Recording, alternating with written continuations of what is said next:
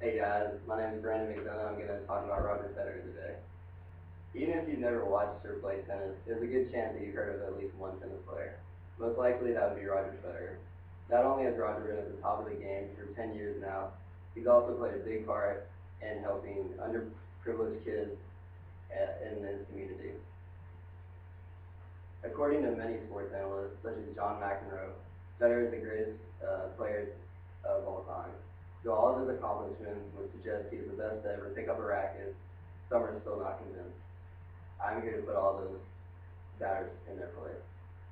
I've been playing tennis since I was a freshman in high school, and before that I played table tennis.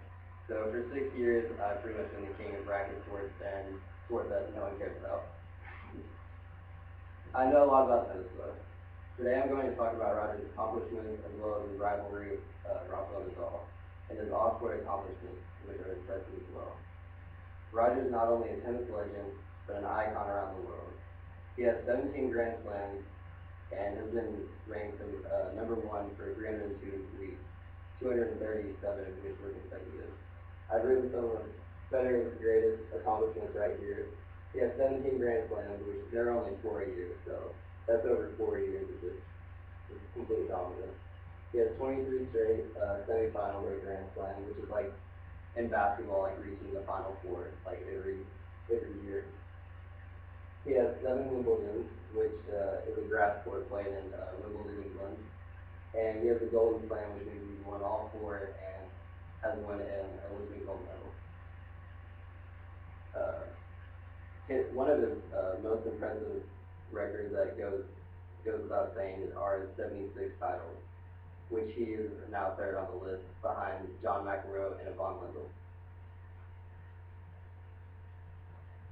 Unfortunately, in his career, there's been one man who has stopped him from winning as much as he possibly could. That would be Rafael Nadal. Rafael Nadal has 11 Grand Slam titles and is undoubtedly the king of clay. He's won the French Open 4 times, which is a tournament in France that's played on clay and Roland Garros. Rafael Nadal has defeated Roger Federer 4 times in the finals of the French Open, but Roger has beaten him twice at the finals of Wimbledon. Every legend has that one player who has his number, and that seems to be Nadal for Federer. Though many look at the 18-10 record that Nadal holds over Federer, these numbers can be deceiving. 14 out of 28 matches were played on clay, giving Nadal a clear advantage since he is the best clay court to ever live. Of the 28 matches, Federer won 10 on grass/hard court and lost every single time on clay. Federer held an 8-6 on other surfaces though.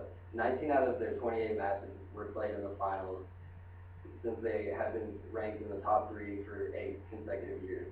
If Rafael Nadal would have done better on hard court, there's a good chance that he would have been in the finals and played Federer more on hard court, making their head-to-head record more even. I'm a huge Federer fan, obviously, but I even recognize that Nadal's greatness on clay is unmatched.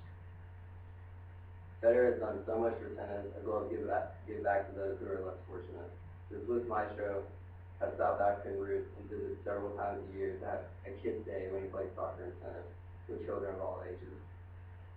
In 2001, the Roger Federer Foundation was founded, and according to RogerFedererFoundation.com, they have donated at least $20 million US, and Roger's net worth is nearly $283 million, 77 million of which he has won through tournaments and prize money. Even though he's won $77 million, he's donated over half of this, being $40 million to charities, besides his own. In conclusion, it is clear that Roger is not only the greatest tennis player of all time, but a tennis icon. In a sport that has given him so much, he somehow has managed to give back more. Thanks. That was such a fail.